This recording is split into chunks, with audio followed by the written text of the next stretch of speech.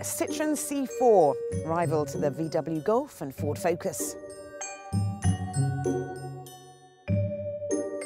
£15,500 up to £21,500 for the range-topping exclusive model. A well-groomed hatchback, if a little mundane, that concentrates on fuel economy and saving weight, that's got lots of room and a great big boot.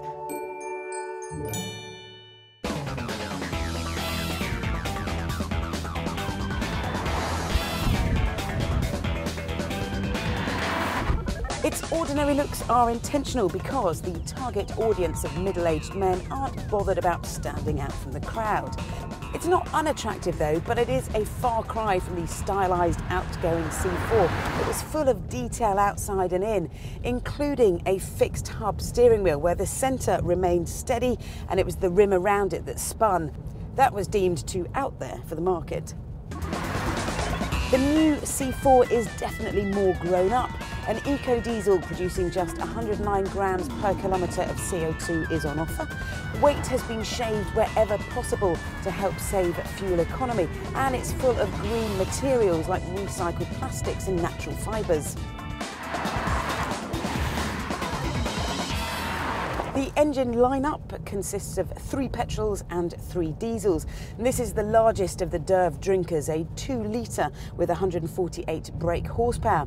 It's only available in the most expensive, exclusive trim though, so you will pay a top price of £21,500. Despite it being the quickest in the range, its 0 to 62 time is still a leisurely 8.6 seconds.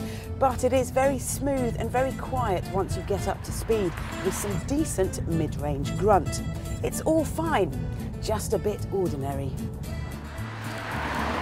We've determined that this isn't a sports hatch, but it does handle surprisingly well.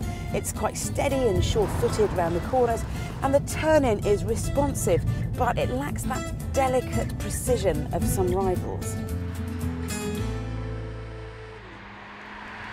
These 2 cars are the reason for Citroen's softened look. The VW Golf and Ford Focus are this car's stiffest competition, and both are stern and sensible in design. And although the Citroen isn't going in for any handling awards, this pair is far superior in that department.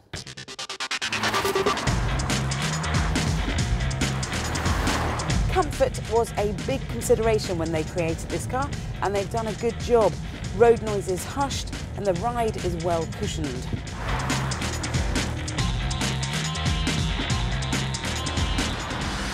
There isn't a single thing in here that I don't like. The dials with their various ambient glows, the speedo needle that goes around the outside, and the hugging sculpted seats are all top-notch. My favourite thing in here is that you can choose from a selection of 4 different indicator tones.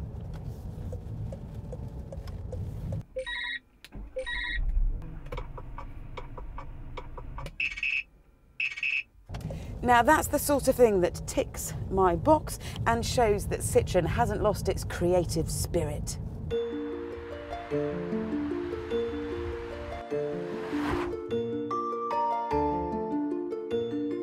Citroen is definitely trying to emulate its more successful rivals by dropping its French quirkiness in favour of a more Euro box design. And it is a great car if you want a comfortable, well-equipped machine that's got decent running costs.